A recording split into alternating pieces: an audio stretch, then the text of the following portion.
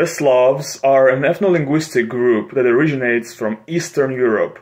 Rooted in ancient traditions, Slavic culture spans across numerous modern nations such as Russia, Poland, Ukraine, the Czech Republic, Slovakia, Serbia, Croatia, and Bulgaria, among others.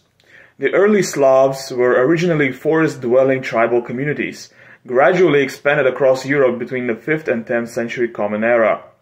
Christianity, both Eastern Orthodox and Roman Catholic, played a major role in unifying and shaping the identities of various Slavic groups, with the Orthodox faith being more prevalent among the Eastern and Southern Slavs and Catholicism dominant in the West. Folklore and oral storytelling are essential to Slavic cultural identity. Myths of forest spirits, witches like Baba Yaga, and tales of epic heroes passed down through generations highlight a deep connection to nature and the mystical. Traditional Slavic music, often performed with instruments like the gusli, balalaika, or accordion, features rich harmonies and themes of love, hardship, and rural life. Slavic cuisine varies by region, but often includes hearty dishes such as borscht, pierogi, and goulash. Festivals and rituals, both pagan and Christian in origin, are celebrated with colorful costumes, dance, and communal feasting. All Slavic nations have some medieval Slavic DNA. In fact, in most Slavic nations, Slavic DNA is the majority of their ancestry. But what you might find surprising is that even in some non-Slavic nations, Slavic DNA is also very much present, such as among the Greeks or Finnic peoples of Russia. In this video, I have prepared an in-depth qpAdm analysis of various European ethnic groups, with the goal of determining their Slavic admixture. I used early medieval Slavs from Czechia as the Slavic proxy for these models. Let's start with the very south.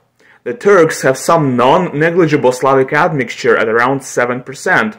Since the human origins dataset of Turks includes Turks of all regions, we can assume that Turks from the east of Turkey have less Slavic ancestry, and Turks from the west have more Slavic ancestry than 7%. The Greeks have around 34% Slavic ancestry. In this case, I used Thracian as a proxy for Hellenistic Greeks. In this model, I prioritized proper anchoring and sensibility over p-value, because as you can see, the p-value is quite bad. It is easy to pump up the p-val by simply selecting fewer right groups, but that ironically leads to less reliable results. Funny how p-value doesn't always correlate with good results. Keep in mind that both Turks and Greeks are non-Slavic ethnicities that carry a significant portion of Slavic DNA.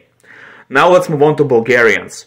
This is the same model that I've used on Greeks, by the way. With this model, the Bulgarians score over half Slavic. Interestingly, Bulgarians also have a lot of Anatolian DNA, even more than Thracian.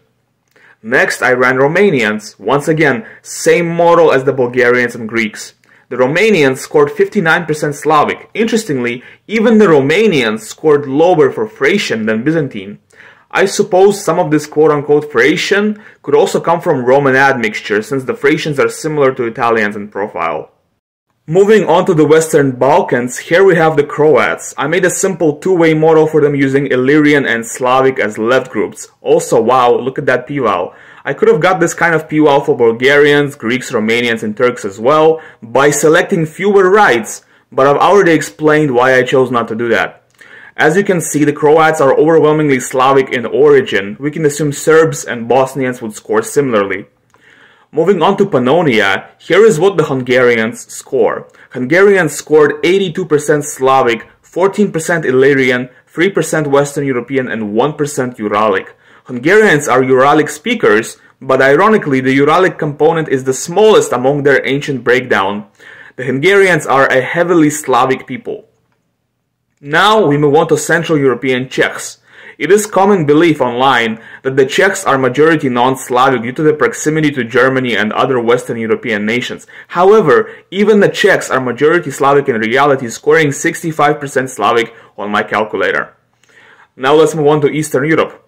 The Belarusians score 87% Slavic and 13% Bronze Age Balt.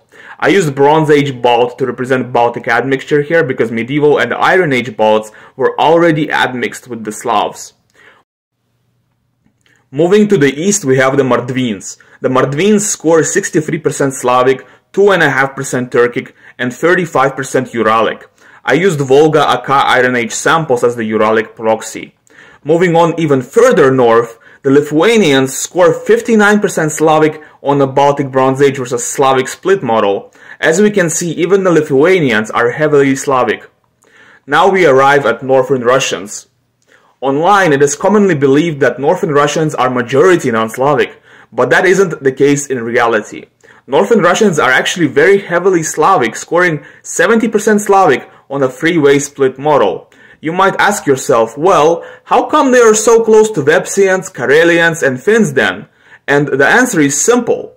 They are close to Vepsians, Karelians, and Finns because the Vepsians and Karelians are over half Slavic themselves, whereas the Finns are over half Germanic, which shifts them closer to continental Europeans. Here is a model I made on the Finns. Here I use Большой Оленей Остров as the proxy for Uralic ancestry instead of Volga AK because that improved p-val and reduced standard errors. As you can see, the Finns are heavily Germanic and Slavic themselves, so it's no surprise they end up close to Northern Russians. With the Estonians, we see a similar story. They are also over half Germanic and Slavic. This is actually the reason why on G25 the Estonians and Finns are more southern relative to the Balts, because the abundant Germanic admixture shifts them further south relative to the Balts.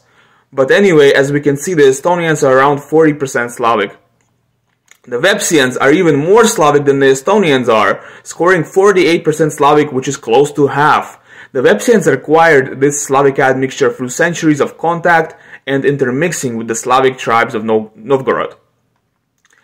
The Karelians end up even more Slavic than the Vepsians, scoring 54% Slavic. I made a Slavic admixture map of Europe based on this qpAdm research. Feel free to share. Also check the links to Andre DNA services and products in the description. Thank you for watching. Goodbye.